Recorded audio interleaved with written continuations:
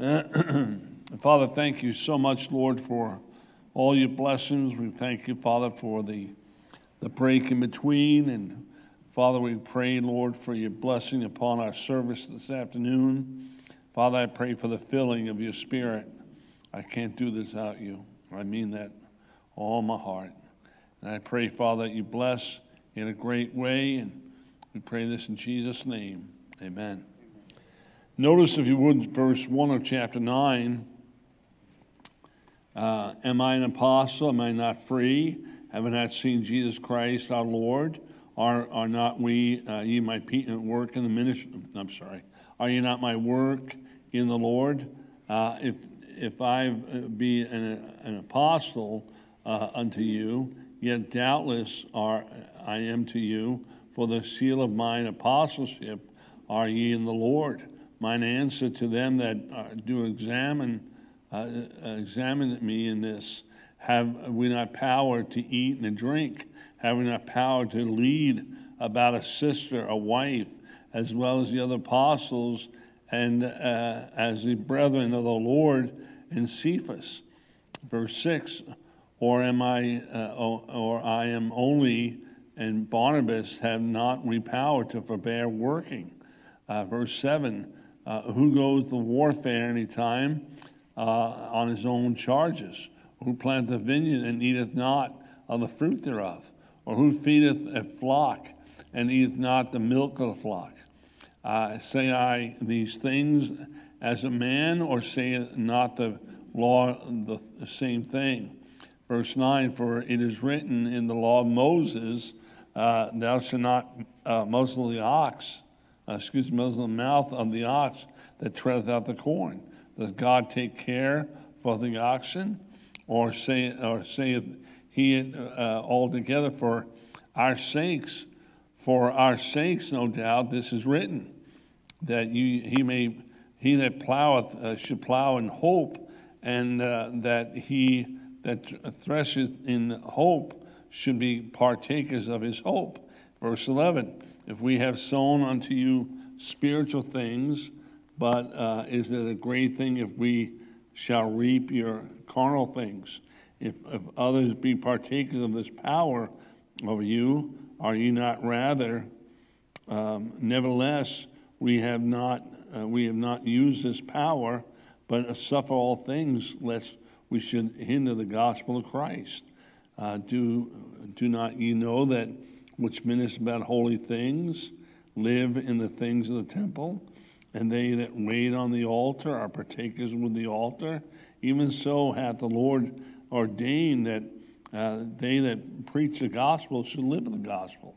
Verse 15, but if I have used none of these things, neither have written these things, that it should be so done unto me, for it were better for me to die than that any man should make my glory void.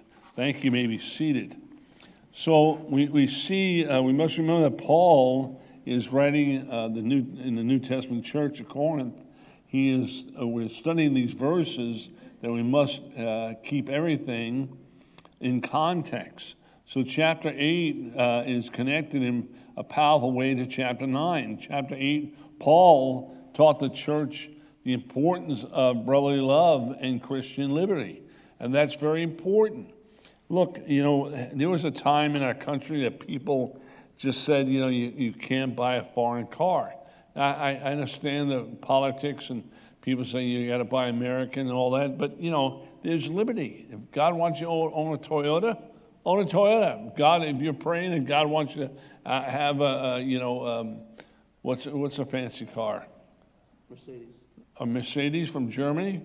Drive Mercedes. I mean, these ideas that we have to get in a box as Christians is wrong. There's Christian liberty, and God may lead you to do one thing and someone else another things.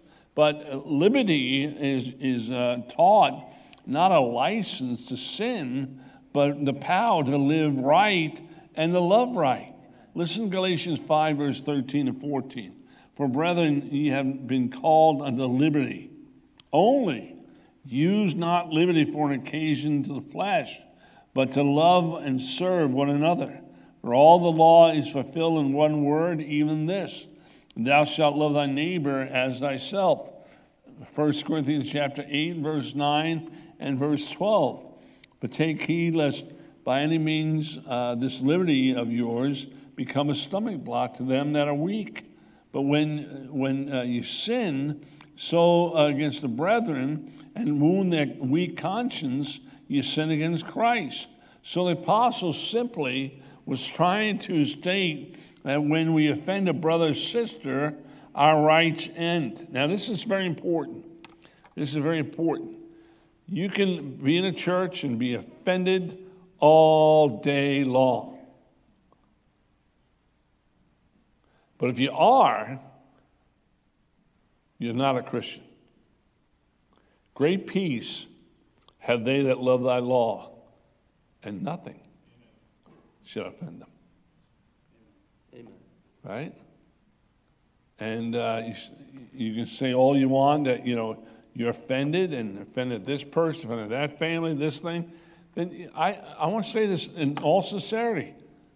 Don't be offended. Move on. Amen. I mean that. Move on. Why stay here and live an offended life? But I'm going to say anything about that outside of, you're a heathen if you live that way. See, we're to live in love. Amen. Peace. We're not to be offended all the time. Jesus said offenses will come. Right. Now, the apostle simply states that when we offend a brother or sister, our rights end. And Paul proves the truth in chapter 8 by the practice in chapter 9. And in chapter 9, it can be broken down into 3 sections, which is going to take one. Paul states his rights. And we find in chapter 9, verse 1, Paul states his rights as an apostle. Am I not an apostle? Am I not free? Have I not seen Jesus Christ our Lord? Are not ye my work in the Lord? So these questions on whether Paul was an apostle was very important. He said he was. In Romans chapter 1, verse 1, Paul, a servant of Jesus Christ, called to be an apostle, separated unto the gospel of God. In Galatians chapter 1, verse 1, Paul, an apostle, not of men, neither by man, but by Jesus Christ and the God the Father who raised him from the dead. So we must be called into the ministry of God, and the ministry is not something that we put ourselves into. Rather, God places the call into the ministry. So again, I didn't place myself in the ministry. I wasn't qualified. When I think of myself, I was far from, being a God-called man. But God prepared me. God worked in my life. I really believe, for the first 10 years of my Christian life, I was on the chasing hand of God. I'm laughing at it now but I wasn't laughing then. But it was difficult. But there were so many things I had to straighten out in my life. In Acts chapter 9, verse 15, but the Lord said unto him, go thy way, for he is a chosen vessel unto me, to bear my name before the Gentiles and kings and the children of Israel. So Paul had a specific calling, not only as a preacher, but as an apostle. And in Galatians chapter 2 and verse 7 and 10, the Bible speaks of Peter and James and John recognized Paul as an apostle. So the other apostle recognized him as an apostle. And then we see in 1 Corinthians chapter 9, verse 1, where Paul asks, am I not an apostle? Am I not free? And Paul was free to exercise his rights as an apostle and free to exercise his rights. Have I not seen Jesus Christ our Lord? So in Acts chapter 9, verse 22 and 18, Paul testifies of seeing the Lord Jesus Christ. In 2 Corinthians chapter 12, verse 1 to 6, Paul speaks of a visit to heaven and communion with the Lord. And that was a miracle that God did that for Paul. He said, I'm not permitted to speak the things I saw. But he said, praise the Lord, I saw them. So he goes on and says, are you not my work in the Lord? Now, Corinth was a proof of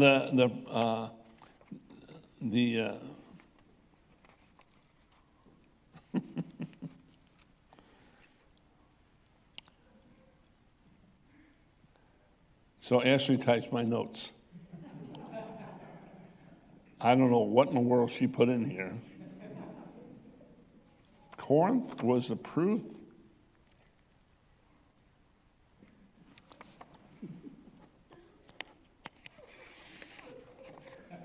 Galatians chapter 6, verse 4, but let every man prove his own work.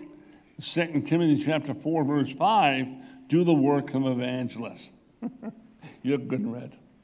Anyway, a preacher must be able to do the work the Lord had called him to do, and primarily reach people with the gospel, baptize them, and then teach them or disciple them.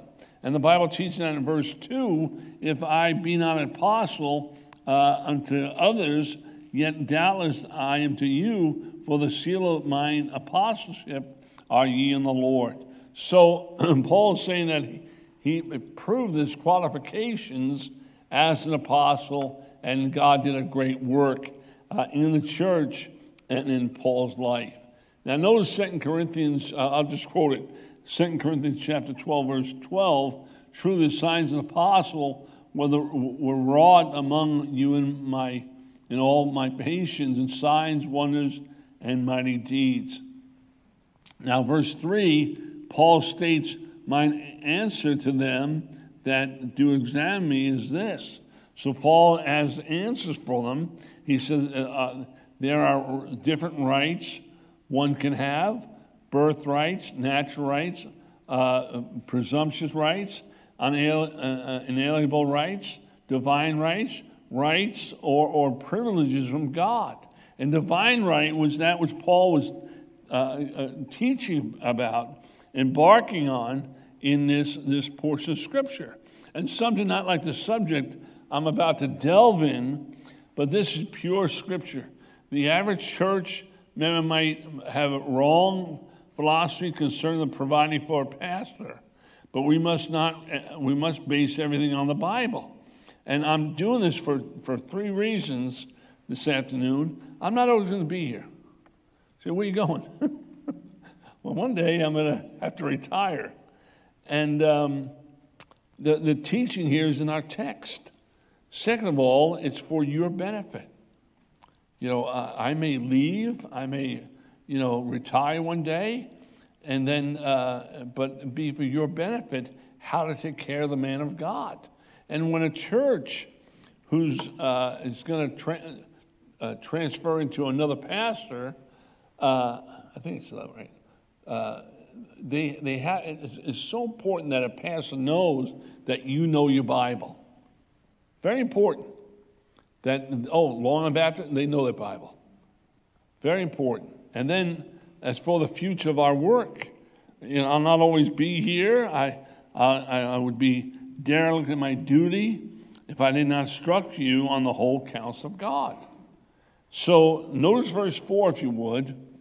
We have not power to eat, have we not power to eat and drink? So Paul states the right to be supported by his church and the church at Corinth, and he would purchase physical needs. So that's, I'm no different than any other man. There's things I need, there's things I'm going to take care of my family with, and so on. And verse 5 and 6, the Bible teaches, Paul states that he had a right to a family in the case that the sport should take care of them also. And Paul reminds the church of the other epistles, such as Paul's brethren and Peter himself. Verse 6, notice he says, or I only and Barnabas have we not power to forbear working? So Paul and Barnabas have such just as much a right to have their livelihood from the ministry. Now, a lot of people disagree with this. So I would say this, the Bible teaches clearly here that you're to eat and live by the ministry. So he speaks about an ox, he speaks about a vineyard, he speaks about, there's no example in here, be a partaker of their hope. And so, he's speaking here about the ministry. In 1 Timothy chapter 5, verse 17 to 18, let the elders that rule well be counted worthy of double honor. Now, I'm not bragging about myself. And I didn't prepare in life for this. But our church is really a peaceful church. And we're hard-nosed. What we believe, we believe. And it's not wishy-washy. It's not like, you believe whatever you want to believe, It's not like that. We're Baptist. We're Bible-believing Baptist. And we believe in the salvation by grace. We believe in local church. We believe in living holy. We believe in a separated life. We believe in, unity, people getting along with one another. Very important. Amen. And, so it's not like we're wishy-washy. And Paul goes on and says that the elder that rules well be counted worthy of double honor. In other words, there's a value, a price paid, a gift of money. Now, people get nervous when preachers start speaking about money. I don't. And I'm not covetous about money. We have a good offering, praise the Lord. We don't have a good offering, praise the Lord. So especially they who labor in the word and doctrine. And for the scripture saith, thou shalt not muzzle the ox that treadeth out the corn, and the labor is worthy of his reward. So this is what the Bible teaches. And I try to cover the whole counsel of God. I'm not an Old Testament scholar. I do go in the Old Testament, especially around revival. But I'm New Testament. I live there, man. And I love it. But Galatians 6:6, let him that is taught in the word communicate, that means partake, unto him that teaches in all good things. In other words, one thing, the one teaching the word ought to be taken care of is the people ought to be taught. And the Bible says in Philippians 4:14, notwithstanding, ye have well done that ye did communicate with my affliction. So to communicate is a word about giving. It's about communicating. It's about helping. And Matthew chapter 10, verse 9 and 10, before the apostle was sent out to preach the gospel, the Lord instructed them, for the workman is worthy of his meat. So, look, I've said that, I quote that many times. Guys who come over and just work in my house, and I said, well, a workman's worthy of his hire. And I mean that with all my heart. If you need to be paid or want to be paid, I have no problem with that. I appreciate you doing it. And so the thought here is the society understands this. Notice 1 Corinthians chapter 9 and verse 7. Who go to warfare any time at his own charges. Makes sense, right? Who planteth a vineyard and eateth not of the fruit thereof? Or who feedeth a flock and eateth not of the milk of the flock? Say I these things as a man, or say not the law the same also? So it's not only me saying it, but the law says it. The Word of God says it. And it's right for a soldier to be recompensed and be paid for the work that he does. He's not to fight in the day and have to work at night to meet his basic needs. And the soldier serves at his country's expense. And I did. I did 40 years, and I served my country well. A pastor is a soldier. In 2 Timothy chapter 2, verse 2, therefore endure hardness as a good soldier of Jesus Christ. A farmer partakes of his labors. He does not sow the seed and grow the crops without being a partaker of being paid for it. So, that's just common sense. A preacher is to sow good seed. In 1 Corinthians 3, verse 6, I have planted, Apollos watered, but God gave the increase. In 2 Timothy 6:6, the husbandman that laboreth must first be partakers of the fruit. And then the Bible goes on and says in 1 Peter 5, verse 2, the pastor described as a shepherd. And then all these types of workers are reimbursed for their labor. If the right and expected things are these labors, why wouldn't the right for God's work as well? So it's very important that we get paid, and I'm paid very well here. I'm not complaining. I'm trying to instruct our church on how to deal with the next pastor. And the Bible teaches, the scriptures teach this. Notice 1 Corinthians chapter 9 and verse 8. Say I these things to a man, or say not the law also, same also? For it's written in the law of Moses, thou shalt not muzzle the ox, mouth of the ox that treadeth out the corn, does God take care for the oxen?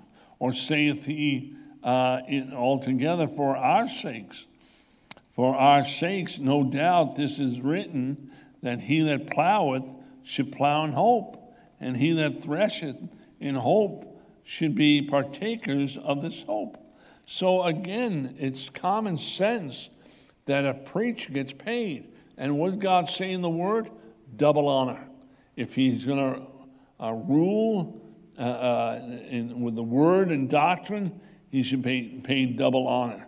And again, here Paul is promoting not animal rights or the oxen as our brother, but he's saying that God takes care of his creation. Amen?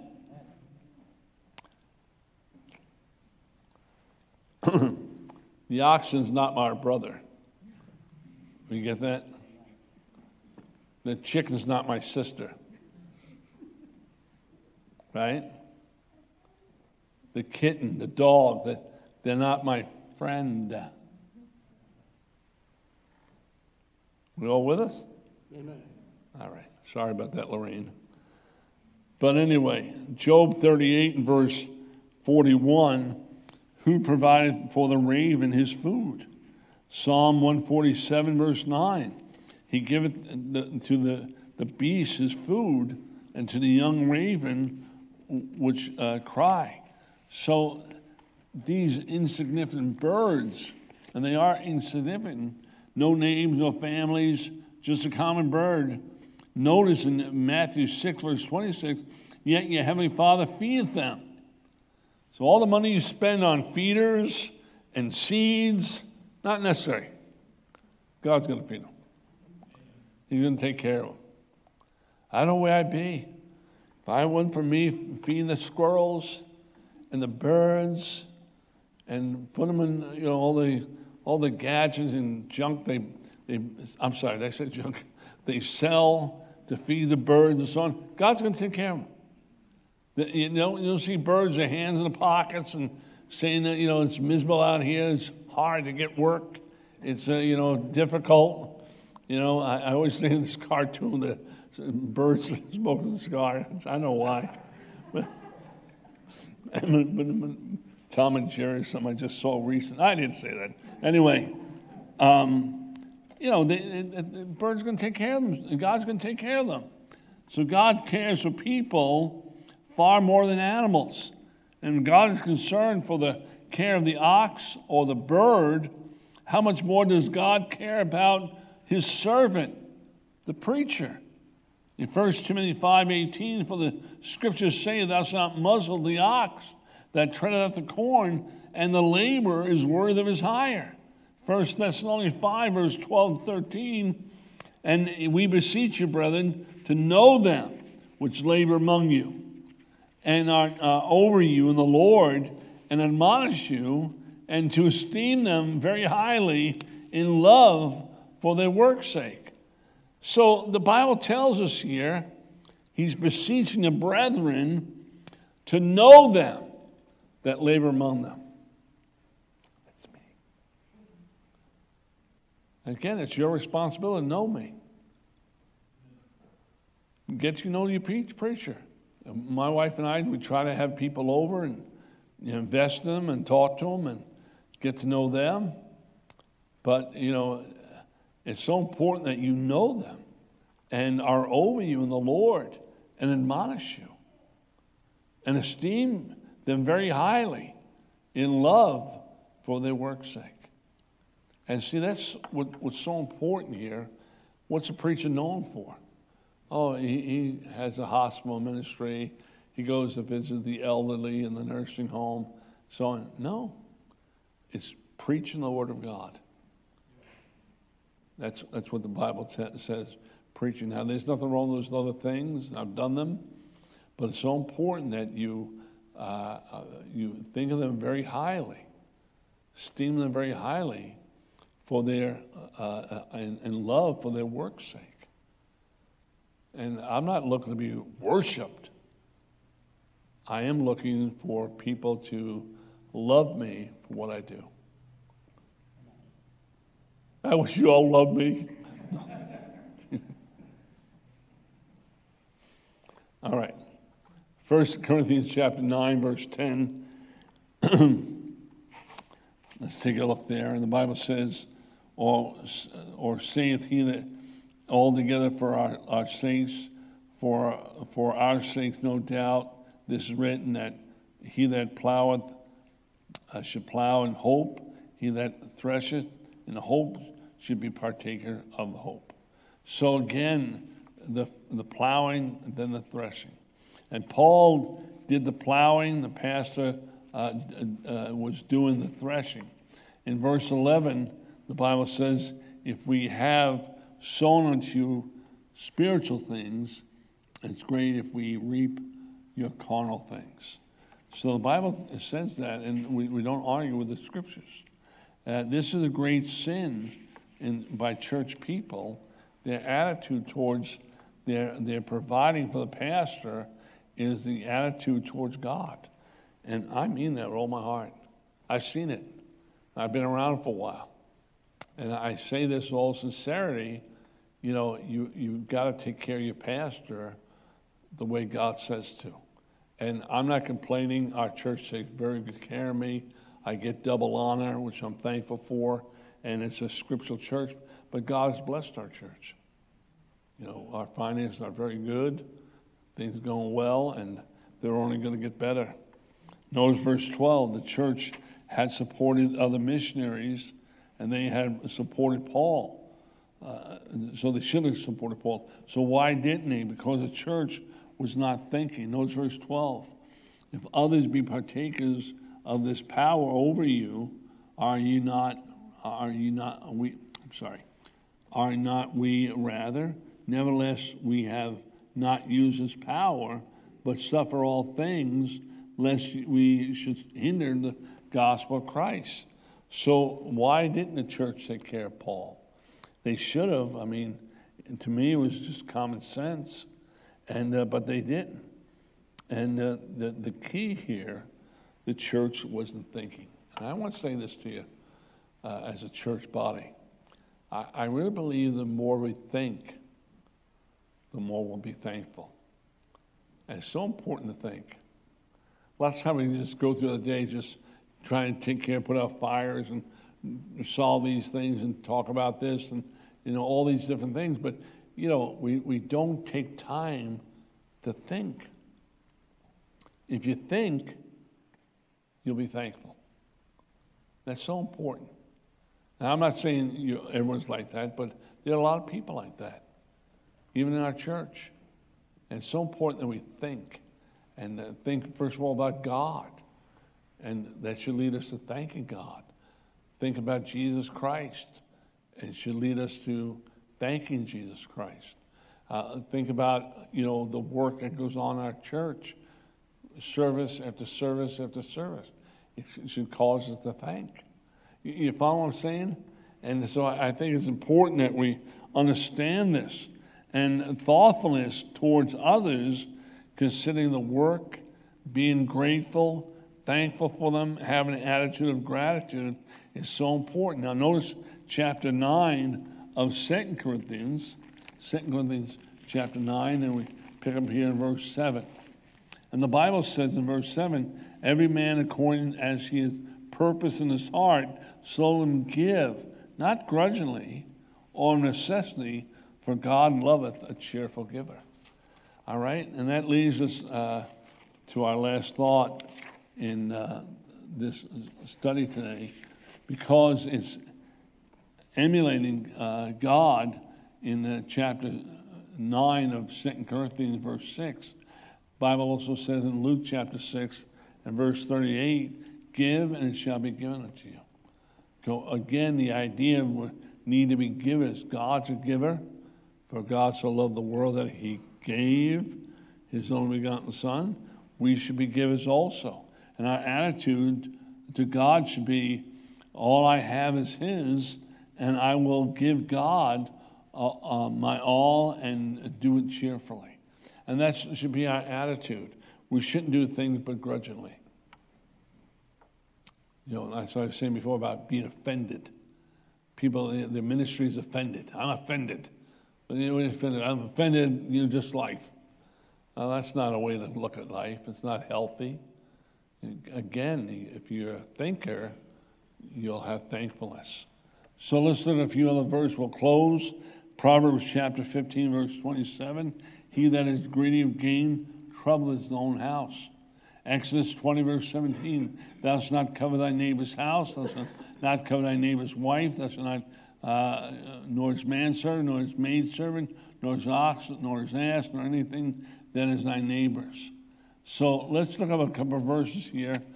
James, you go to chapter 13 and verse 4. 1 Corinthians chapter 13 and verse 4. And Craig, would you go to James 3, verse 14 to 16? 1 Corinthians 13, verse 4. Charity suffereth long and is kind. Charity envieth not. Charity vaunteth not itself, is not puffed up. All right. And then the book of James, chapter 3, verse 14 and 16. But if you have bitter envying and strife in your hearts, glory not and lie not against the truth. This wisdom descendeth not from above, but is earthly, sensual, and devilish. All right, thank you so much. So we looked at, number one, Paul states his rights. And next Sunday we'll continue with this next week. All right? Let's stand to our feet and let's ask the Lord to bless the invitation. Father, thank you so much for your goodness to us, and thank you for our church. Thank you, Father, for the cheerful givers we have, and thank you, Lord, for the kindness our church has shown myself, our family. And I just pray that you bless our church greatly, help us to do your will, and I pray, Father, you be pleased in our church. And we ask this in Jesus' name. Amen. Heads bowed.